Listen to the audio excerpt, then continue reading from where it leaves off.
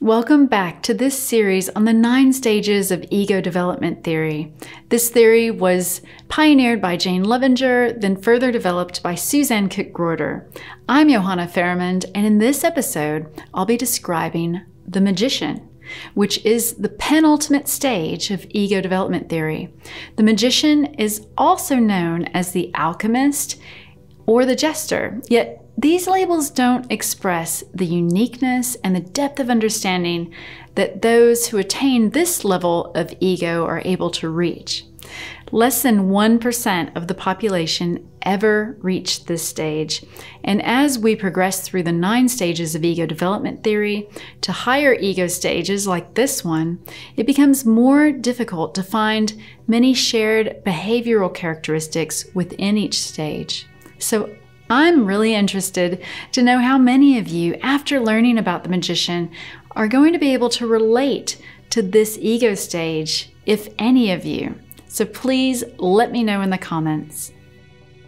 At the magician stage, we realize that we all live and are influenced by a world of human constructs. Our language is made up of symbols for ideas. For example, if I say the word plant, we're each going to have a different image of what that looks like. For some of us, a plant can be a place to work. For others, it could be a flower, or a plant could even be a spy. So you need more than simply the word to understand what plant I'm referring to. You need context, and even then, our images can still be completely different. So at this level of ego, we start to realize that our knowledge depends on each person's interpretation as well as the context.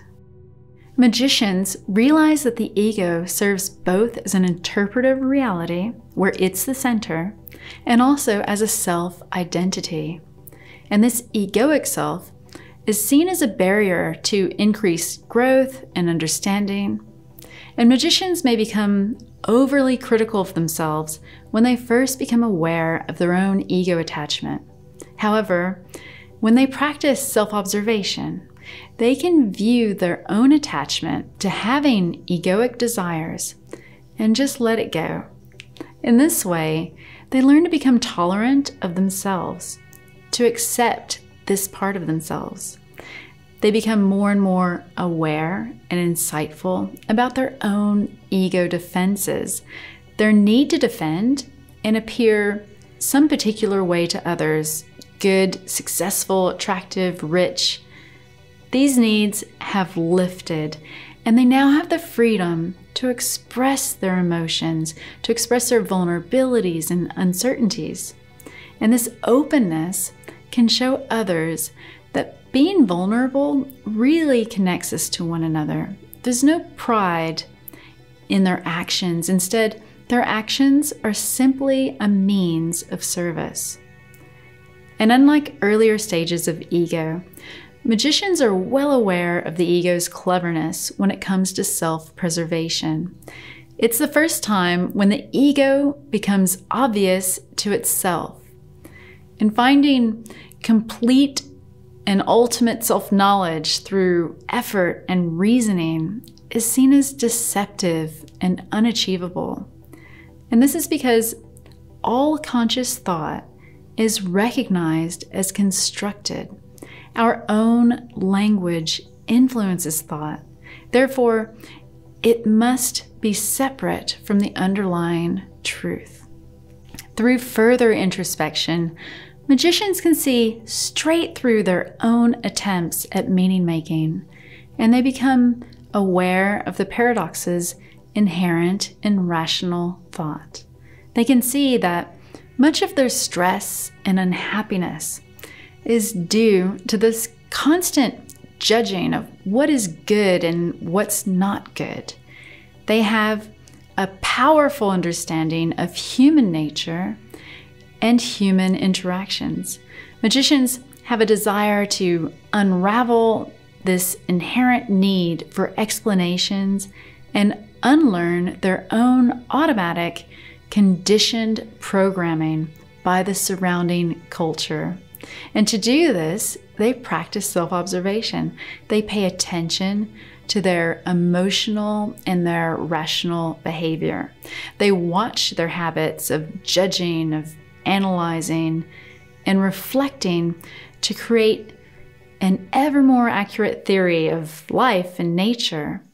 They see these pursuits of constructing theories as further methods to disguise the realization that their own self-image is temporary.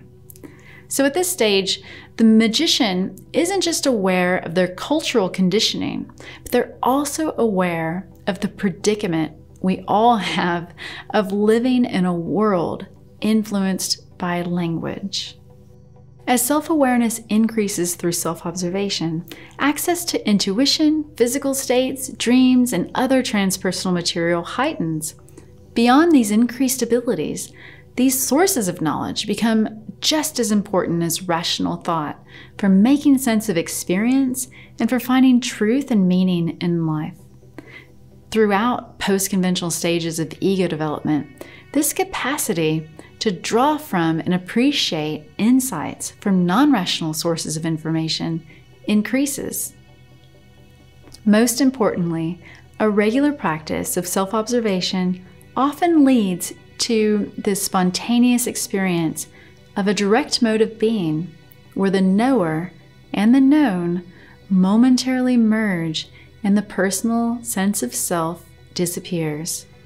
This is what many refer to as a peak experience, or being in a state of flow or a bliss experience. During self-observation, magicians report more often than those at earlier stages that they're witnessing the train of thoughts and feelings come and go without trying to direct them. And this is experienced as moments of freedom from the ego's constant efforts to control and self-affirm. These short moments end as soon as one goes back into the left brain by judging, analyzing, or labeling the experience. There are few others like the magician, and they may fear not being understood in their complexity and their experiences. They may feel some guilt over feeling as though they're better than others. And when they observe themselves, they witness their own self-attachment and need for a permanent self-identity through bigger intellectual theories about the self. They also have a greater tolerance for how others deal with their own life problems, even though at the same time they can see the shortfalls and the limitations of others' solutions. Magicians will fulfill their own chosen destiny independently and courageously, while fully realizing their fundamental aloneness. And any depression they might experience is likely about their essential aloneness and inability to create any sort of lasting meaning. Magicians are the first stage of ego that looks at all experience in terms of change and evolution. They understand others in terms of their development, and they have insight into others' personalities. They can listen, have empathy toward others, and they can give transformational, straight feedback. Magicians also have access to their own past ways of meaning making in a much deeper way than they did at earlier stages, and this allows them to tailor their interactions with others. For example, they may choose to influence someone in the diplomat ego stage by asserting their own power as a diplomat. And as consultants and mentors, they can adjust their style to the client's needs, letting them find their own way through empathetic listening, challenging ideas, or helping them gain the courage to push the boundaries of their own current way of meaning-making in the world. Magicians reject the self-importance and self-centeredness of the previous ego stage and its need for self-affirmation. In the strategist ego stage, there was this strong desire for others to become the most that they could be. However, the magician sees this need for others to change as a basic flaw in themselves. And like the strategist, magicians generally use mature defenses like sublimation and non-hostile humor as they become more aware and insightful about their own weaknesses and defense styles. And they may deliberately choose a less mature behavior style. And for the magician, it's the peak experiences, those experiences where they lose track of self and of time. These experiences help to put into perspective the ego self's temptation for this exaggerated sense of power and responsibility. They're capable of perceiving the structure of their own thought processes and then comparing them to that of others. And they're intrigued by this intrinsic human need we have for meaning making.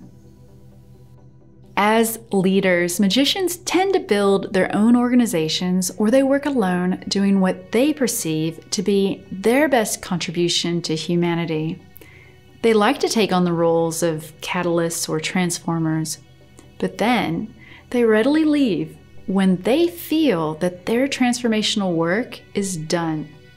Now, while others may seek success in terms of glory or legacy, the magician defines success as when they've made themselves dispensable. That is, the organization itself has become transformative and autonomous. I hope you've enjoyed this series. Don't miss the final session in the 9 stages of ego development when we discuss the characteristics of stage 6, the unitive or ironist stage. As always, I'll include all the relevant links for ego development theory in the description below. Take care, I'll see you soon, and let me know if there are any magicians out there.